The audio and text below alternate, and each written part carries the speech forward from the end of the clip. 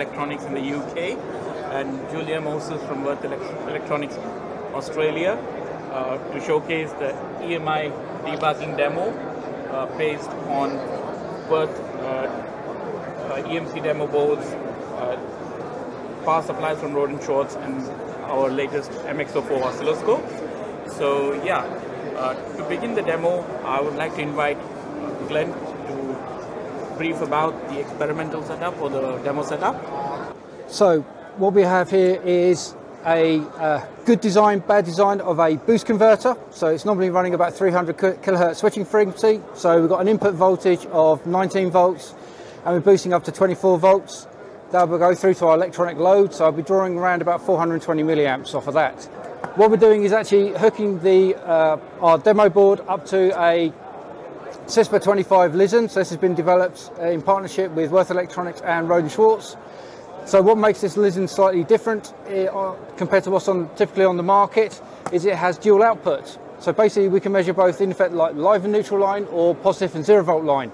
The benefit with this, coupled with things like the MX04, is that what we can actually separate out is both from a conductive emissions plot, both the common mode noise and differential mode noise. So by using this Lizen, we can help identify when types of solutions are applicable. And this is partly what we're going to be doing today. So what we'll start off is our bad design. So I'll switch on, or hopefully if I can do this right, switch on the power supply.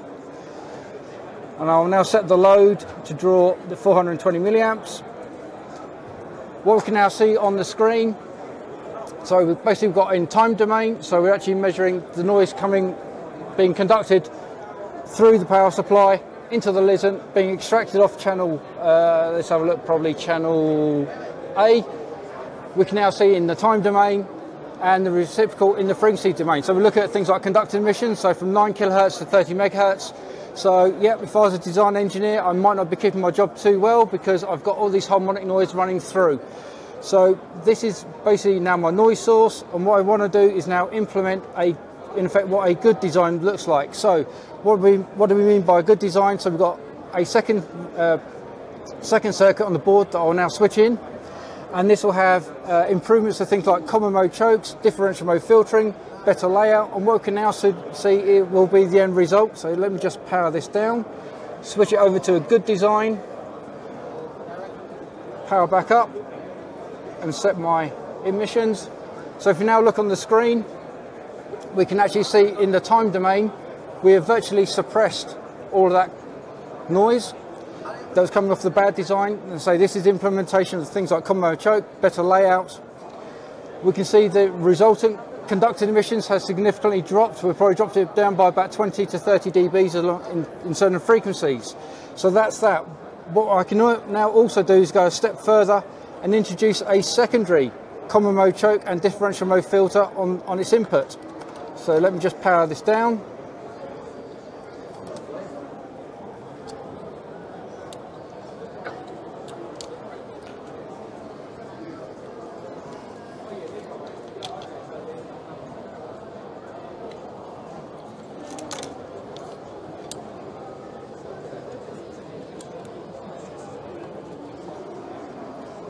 Okay, so I switched it back onto the bad design and my output is on.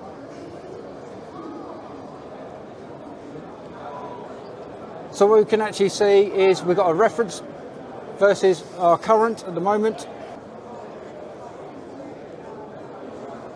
So basically what we have is this particular new board that we've now introduced has a mains rated common mode choke, so it's made of manganese zinc core material. So this will typically operate around about sort of 9 kilohertz up to probably about 1 to 2 megahertz in frequency, along with a X capacitor. So this will be doing some more low frequency filtering, whereas if I now power it down and switch in the good design as well as, so in effect I've now got a 2-stage EMI filter. What we've got is the reference trace, and now we've got the real-time measurement along with both the filters, and we can see that we've now significantly attenuated any of the EMI noise that's now being conducted from that bad design through to the Lizen and then being measured on the MX04. So once again, we're just trying to show a very practical demonstration here, coupled with Rohde Schwarz's equipment, how you can do at a bench level DC power supply filtering on a noisy source. Thank you.